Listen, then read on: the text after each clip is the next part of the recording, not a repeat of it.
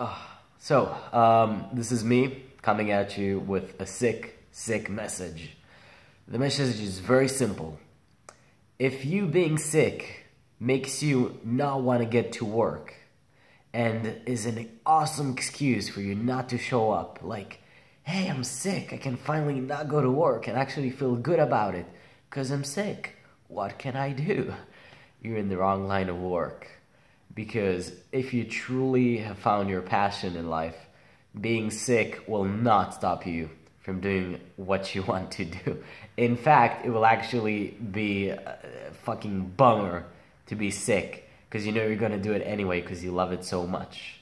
Now, this is also where a lot of the strength people have comes in life, where you can see people who almost don't sleep, but they can still work fucking harder than anybody else, or somebody who's gotten cancer or something bad happened to them and they're still head on towards their goals.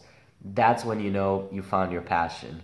When the mindset changes from, oh, okay, I'm sick, so this thing is bothering me, so I can't do what I want to do, into, let's see what fucking gets in the way, you know, I'm gonna fucking kill it, because I'm gonna do what I'm gonna do and I'm gonna kick ass in it because it's my favorite thing in the fucking world.